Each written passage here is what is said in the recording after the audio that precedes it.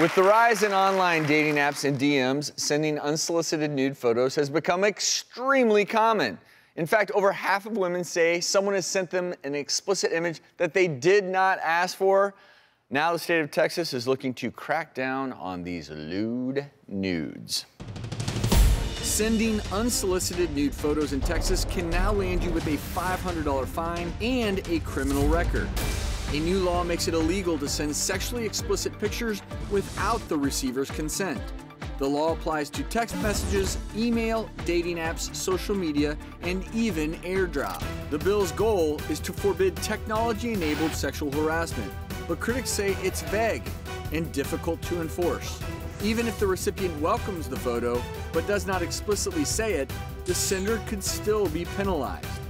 Critics say the law could even apply to people sending images for medical purposes. So will this new law hold people accountable or just cause more problems? Joining us today is criminal defense attorney Jennifer Lisa Dubler. Welcome to you. So welcome, counselor. Let's break this down as a group, but I want to ask you, legally speaking, do you think that this law is effective? Look, I think this law has its best intentions at heart, but I think the problem with this law is it's incredibly overbroad. So it seeks to punish sexually explicit photos, meaning I'm a new mother. I have a 3-month-old at home. If I were to send a photo to my friend of me breastfeeding my child for advice and counsel, I could potentially be subject to this law. The second problem with this law is there's no intent requirement. So I could have the most innocent of intentions in sending this photo, and I could be subject to criminal liability. How is this going to be enforced? I mean, to your point that this is incredibly broad, so who's actually bringing this complaint, and then how is law enforcement possibly going to investigate this, given all the platforms that were just described? Sure, I mean, I think that's a huge problem with this law.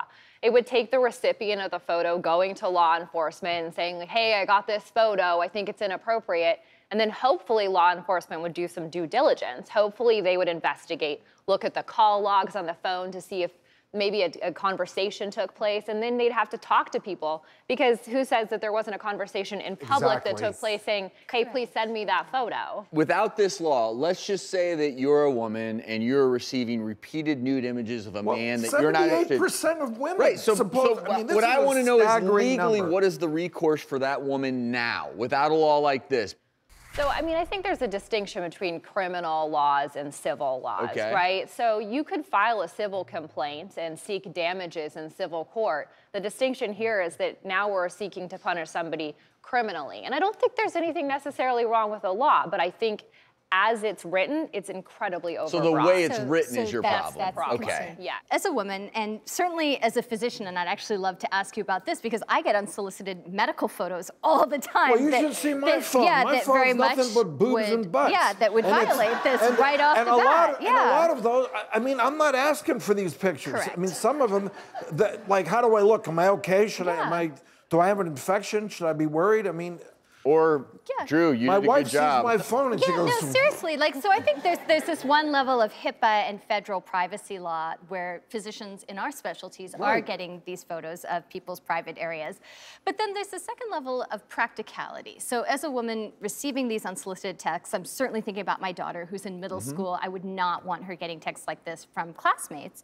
But then the flip side is, what you're describing of a police officer doing due diligence, going through call logs, going through texts, trying to figure out intent, as a practical taxpayer, I also wonder, like, is this the right uses of our resources? You know, that's a lot of time and taxpayer money going into seeking out intent when then it might be revenge porn. I mean, there's so many levels of this. But why would someone lodge a complaint using this law unless they felt like they were being harassed?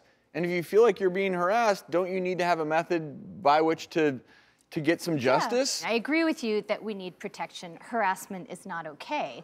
But I think something like this that's so broad that could be construed on so many levels may just be a tremendous waste of resources. It may not be really practical. And from a legal point of view, I mean, I don't envy your job with what's going on now in cell phones and internet and bullying and harassment and all these things. I mean, it's opening up a whole new area of law that's sort of uncharted, and we don't know exactly how to navigate it.